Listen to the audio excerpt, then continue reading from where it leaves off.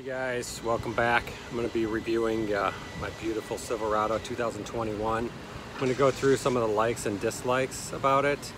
I got about 10,000 miles on it. It's a V6 Custom, a crew cab short bed, and did a lot of towing with it. I was quite impressed, but let me go through some of the features. Truck, I actually got a set of used running boards. These are like at least 700 new at the dealer. I got another video on how I installed them, but real easy to install. There's about 6 bolts on each side, and they look great. And you kind of need running boards for trucks nowadays. They're so high up. But I did that. I got this tonneau cover. It's totally badass. It's a hard roll. So if you look underneath, it's got the steel, and it just rolls up. It's kind of like impenetrable. You're not going to be able to break into it. And then, you'll excuse the mess, but I have this, it's kind of a cheap, but it's really thick bed cover. Does really good with, you know, stopping things from sliding. So it's not just to prevent dents, it stops it from sliding, easy to wash. Other things on the exterior, I got the 20-inch all-terrains. They're the Wranglers. But I think they give the truck kind of like a more edgy look. I mean, this is not a trail boss or anything, but it's still looks kind of tough. I mean, it's got the pretty sweet wheels. But yeah, this is shadow gray metallic. I really like this color. Like this truck is a lot dirtier than it looks, but really nice. A couple other features Chevy did was they put this matting on. I think it's a film. It's actually a film, and you don't see any.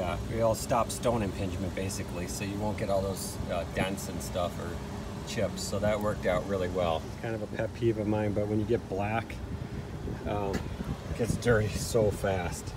And then if you look at these seats, these are not that old, but they've got this like white residue kind of on it. It looks, and that was almost like the day I bought it, so it looks kind of old. So that's kind of annoying. And then the other annoying thing, this 7-inch screen is ridiculously small for a truck. But beyond, you get used to it quick, but still. And then I got the brake controller that works awesome. And then another cool thing is this is a 6-seater. That middle seat folds down, so it's pretty cool. And then the storage compartment, it's moderate, it's not huge, so it's not bad. And then I'm gonna walk around to the other side. So another one of my pet peeves is this. This looks awesome, the glove box, right? You look like, wow, I got a lot of room. Then you open it up and you're like, what the? You can barely fit anything in there. It's just ridiculous. And then the other glove box is, you know, it's standard size. Then you got this little cubby up here too, which is actually pretty nice. This is the Custom, so you'll notice it's missing anything here. But what's funny is you can still get all the function of it just by using that switch in there, that little dial.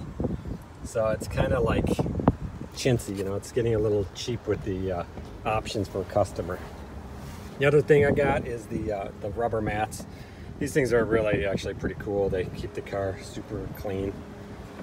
And then in the back, real quick, huge back. I don't know if you don't know a Silverado, you can put them up and you got tons of room.